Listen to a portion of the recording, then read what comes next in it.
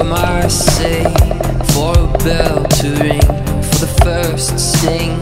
Yeah, I've been blue, that ain't nothing new to you, my friend. But why get up again?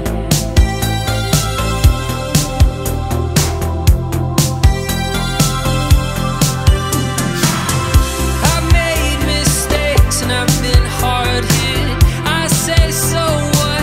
So what if I did? I'm the clear-eyed, I'm the comeback kid. It's been a rough year, been some tough tears. I've lost so fast all that I had, but when it's time to, I'll fight for you, 'cause you know you are why I've come so far.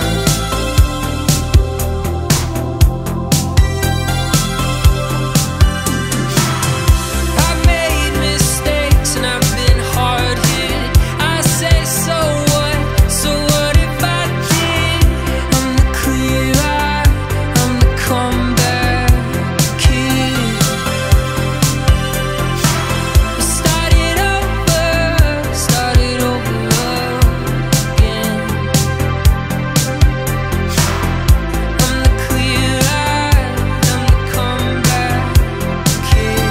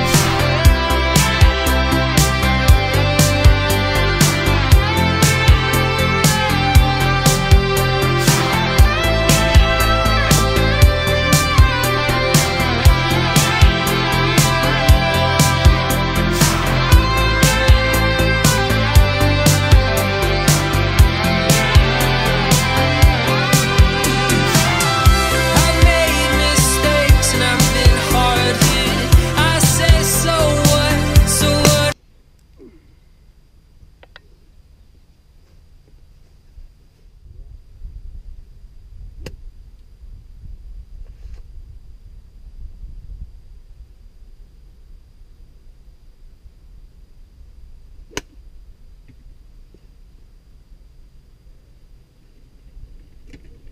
Thank you, brother.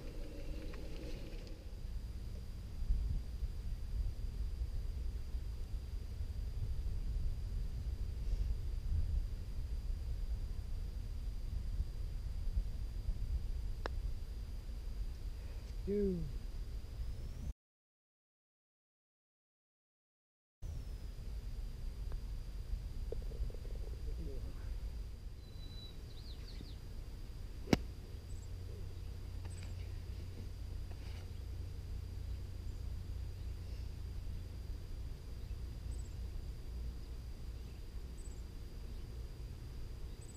Alright, so I finally feel like I'm beginning to warm up.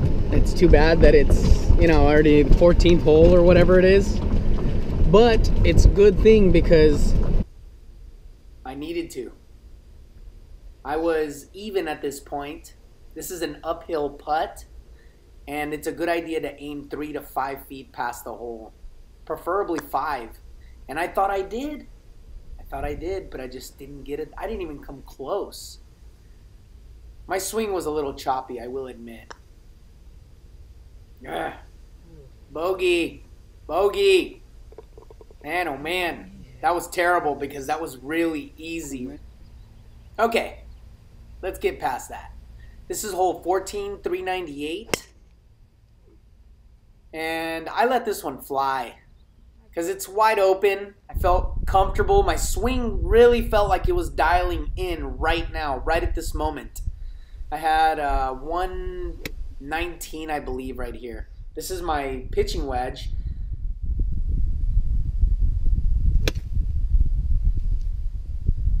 Okay, that's not bad. Not bad. I left it out to the right a little bit, but it was well short of the pin. I thought it would be short of the pin because this is the low side. I've got about 35 feet right here, maybe 40 feet.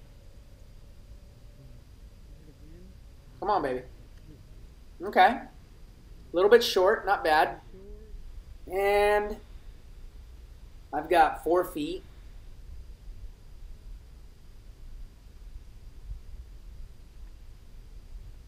Middle of the cup, kid. Oh, yeah. This was playing 179, but there was a lot of wind, and the two guys before me went to the right. So I clubbed up and aimed another 10 yards to the left, and still it faded significantly. There was somebody in the bunker right there behind me, and he was trying to rake while I was trying to set up, and I told him, go ahead and finish up, and that way I can get comfortable here. Go ahead, finish up, brother, if you want. I'll get comfortable here for a second. Let me know when you're ready to go. Okay. Okay, this green slopes to the left. Tough. I'm right on the rim of the bunker, and the ball is sitting down significantly in this grass. Okay.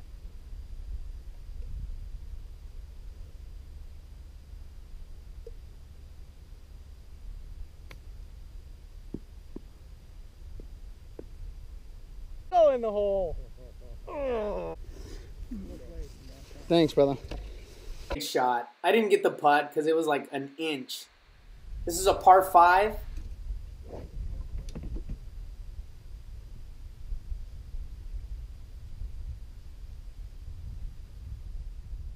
.517. I let this one fly as well. I hit a absolute murderous bomb right here. This is like 330. I had like 191 in right here.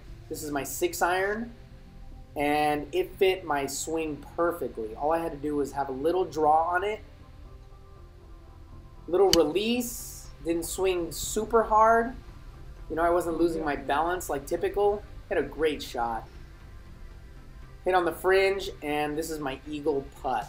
And I was just telling myself, get it there, get it there, get it there. Again, this is 3 to 4 feet past the hole is ideal.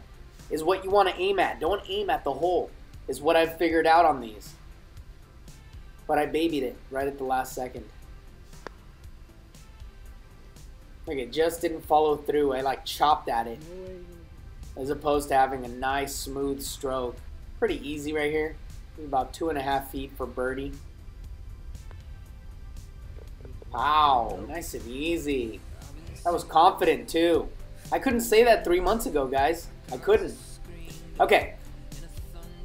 This is hole 17, 417 yards, and it's tight. It's a very tight squeeze to this one from OB to water on the right side there.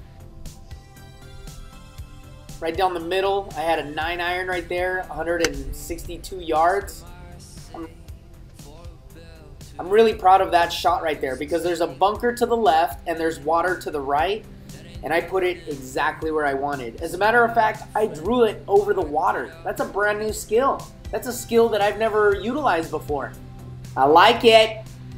That's Tony right there. Tony's a cool dude. I have about 30 feet right here. Uphill. Goes from right to left. See that? Yeah. I was aiming at Tony's right shoe, and I didn't get it high enough. So I am even right now on this side.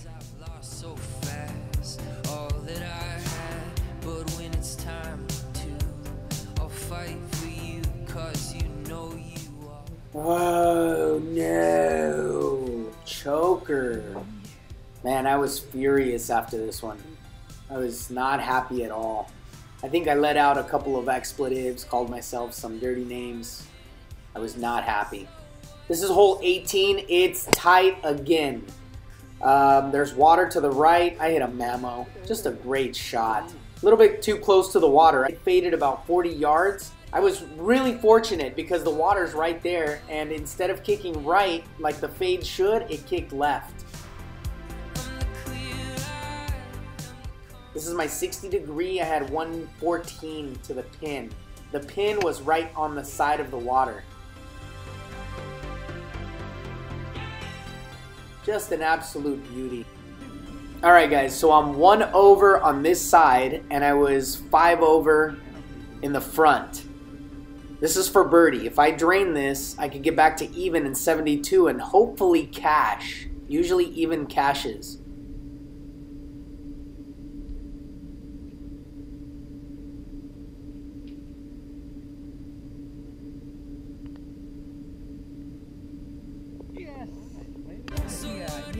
Pow, just slipped in. That was a great birdie.